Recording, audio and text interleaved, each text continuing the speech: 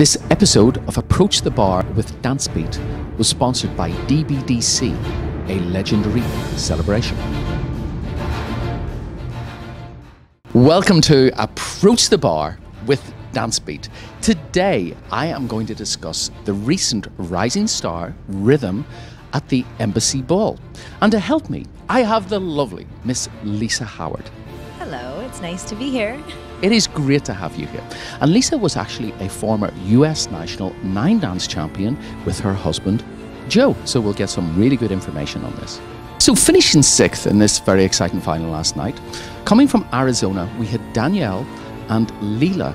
They actually finished 6th in all 5 dances. So Lisa, what was your feeling on this couple?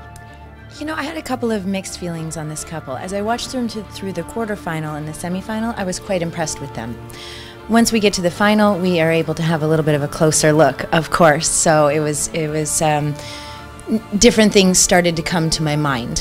One of the main things is that they do have a good dynamic of movement. So they have great use of volume and space in their dancing. But for me, their partnership focus was a little bit off. It looked almost through their focus that they were a little bit distracted at times, maybe a little bit disconnected. And sometimes some of the lines and the extensions were a little bit awkward in transition.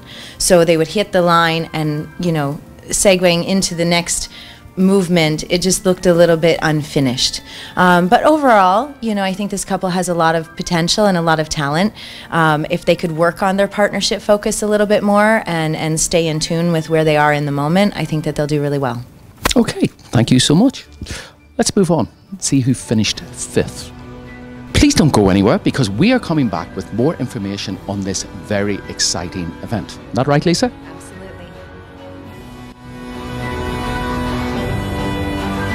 This episode of Approach the Bar with DanceBeat was sponsored by DBDC, a legendary celebration.